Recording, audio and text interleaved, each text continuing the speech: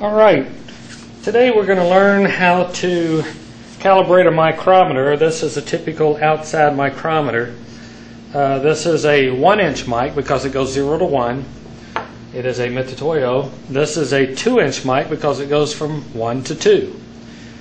Okay, so what we're going to do, you notice that I have two different wrenches here. I have the silver wrench for the Mitutoyo. Black wrenches for the Starrett. It's kind of like Ford and Chevy. They like their own parts, their own tools. So let's pick this micrometer up, and what I'll do first off is I'll actually knock it out of calibration.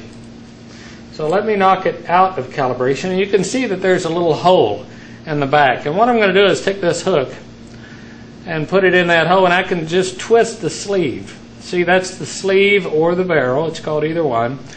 And I want to check it in two different locations, so I'm going to spin it all the way closed.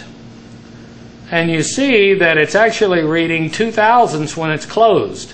And normally we'll want to take a piece of paper. Let me grab a piece of paper. And let me put a piece of paper in here like this. I close it, snug it up on it, and pull it off. That gets away any grit or grease. So it looks like I'm still about 2,000ths of an inch when it's closed. And if you went to make a part and measure it with this, that would be what we call a bad thing. So what we're going to do, we're going to just take and we're going to spin this sleeve back around until it lines up with the 0, and this one's hard to turn. Up, and I went a little bit too far. Some are easier than others. This one's a little bit stubborn. Okay, so what I'm going to do now is spin it back just a little bit. Try to get it lined up, and that looks pretty good. See, when I'm at 0, and it doesn't have the ratchet stop on this one. Okay, this does not have the ratchet stop, so we just want to put a little pressure on it. It's not a C-clamp, it's not a crescent wrench, it's not a vice grip. Take it very easy on this thing. It is a precision measurement instrument. So I'm at 0 here. So now what I want to do, I can either use my palm or my forearm to spin it open rapidly. Now what we don't do is we don't twirl. Don't ever twirl a mic. It's not good for the threads and you will ruin it. These things are very expensive, so we don't want to tear them up. Several standards available. This is a 1-inch standard, and we see that with the 1-inch standard we are dead on this reference or datum line and the 0 on the thimble. I see that my vernier scale is 0, and then it's 0 here, so this micrometer is now calibrated. But there are different ways to calibrate it. Starrett likes to use these little calibration standards. You can see it says Starrett on it, but they're rounded. I really don't care for those that much, but sometimes we do what we do. Okay, so you can see it's still at 1 inch. Oftentimes I will use a gauge block to check the calibration of a mic. You can see it's at 1 inch. So you always want to check it closed and open. Sometimes if the mic has been dropped or damaged or the threads have been damaged, it may read 0 at one end and maybe a couple tenths off at the other. That's when the micrometer needs to be tossed or repaired. Okay, so this is the standard 1-inch micrometer. The frame is here. It's forged alloy steel. It has a fixed anvil with a carbide tip. You see the dark gray chains there. This is the spindle that turns here. This is the lock. It's got a lever lock. Some have a ring lock. I see the sleeve of the barrel right here, and this is the thimble. Thimble has 25 thousandths on it because it takes 40 revolutions to go 1 inch. Okay, so let's look at the bigger outside micrometer. This one is a Starrett, so we want to check it all the way closed. Well, it's a little bit difficult because when it's all the way closed, there's still space there. So what we have to do, we have to check it with a 1-inch standard. And that one looks very good. But let me knock it out just so we can check it.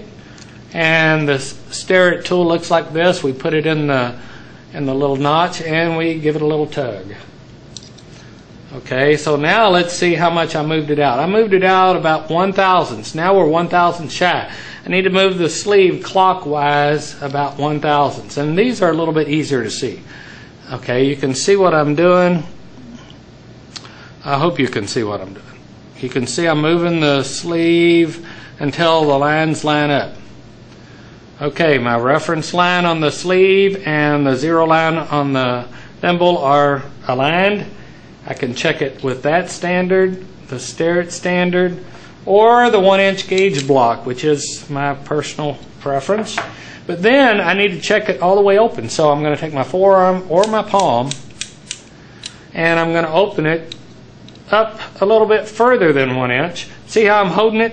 You can hold these with your fingers like this. Okay, so let's see. Now let's get this thing, if I can get my fat fingers to reach. We're going to squeeze it down and not squeeze it. I said that wrong, didn't I? We have 1 inch. Actually, that's 2 inches.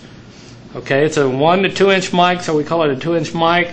Reference line is lined up with the 0 on the thimble, so that is good. This micrometer is now calibrated. It's ready to be used. But don't ever pick one up out of the tool room and assume that it's ready to go, because someone may have dropped it, they may have knocked it out of calibration and just stuck it back in the tool room in the box. So anytime you use it, make sure you calibrate it first. Okay, so now let me show you a little bit about how to use this micrometer. This one's a little bigger, so I'm going to use 2 fingers in it. Okay, say if I want to measure this part, I'm just going to lightly snug it on there, just like that. And it looks like the diameter of this part is going to be 725/50, and then I see 75, so it looks like it's going to be 1 inch, 776 thousandths. Okay, so that's how we would measure this. We put it on. Now, if I'm going to measure something smaller, say this block thickness, I'm going to just put my little finger through here, and I'm going to come down on my work, and I'm going to check it just like this. I'm not going to crank on it. I'm just going to barely snug up against it, pull it off, and it looks like I'm going to be 350 thousandths and so many tenths. It looks like the line lines up for the 5 tenths. So it looks like 350 thousandths and 5 tenths. That's how we say it as a machinist. So that's how we calibrate and basically use the micrometers. I hope it goes well with you in lab. I'll be there with you if you have questions. So I'll see you on Monday or Wednesday.